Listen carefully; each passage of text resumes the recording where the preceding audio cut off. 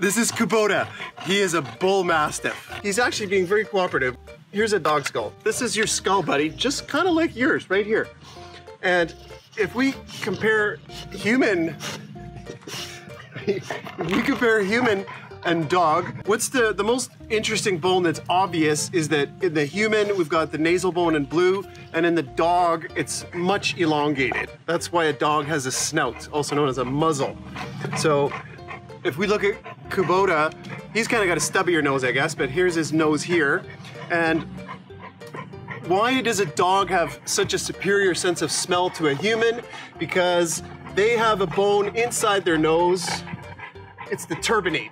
They call them the turbinates. It's like the word turbine because they're spiraled. And if you look inside a dog's nasal cavity, right here, there's a huge amount of surface area from the turbinate bones, which is why their smell is so much superior to our own. As well, they have 40 times more area in their brain devoted to analyzing smell than humans do.